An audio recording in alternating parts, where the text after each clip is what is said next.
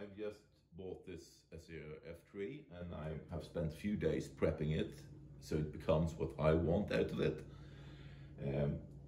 This one came actually with an ISO 30 head, which is pretty nice as I have a shitload of ISO 30 tooling. And years ago when I bought the lathe, I got 48 of those ISO 30 shocks, and they were fitted with a very special bayonet lug at the end. And the previous owner, Hasselblad, the camera factory, they had fitted this. Never seen anything like it, but I converted my Shoblin 13 and my CNC, so they both take this system. And then I made loads of other bayonets to fit other shocks. So I bought, I have well over 100 shocks that I can use in my machinery. So I made a special drawbar. Instead of having a drawbar with an M12 thread, we now have just a pin with the 4mm cross pin, and those fits together. So that works very simple, very nicely.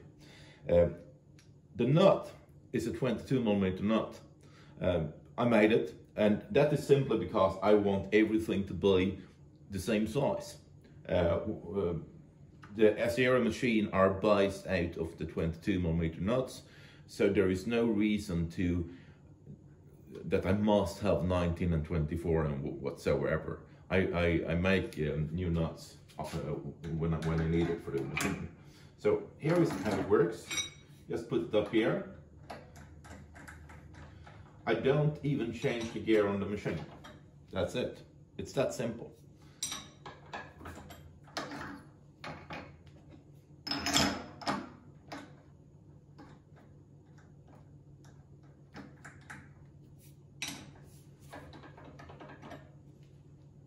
Very convenient. I also made the same thing. I made a new drawbar for the collets for the dividing head. The dividing head will be the most used in this machine. I always want one machine always fitted with the dividing head. I use it a lot. So here is the new drawbar I made. Same thing there, 22mm at the end. So that becomes very convenient and easy. It took me a couple of days, but it's well worth the work. Thank you very much.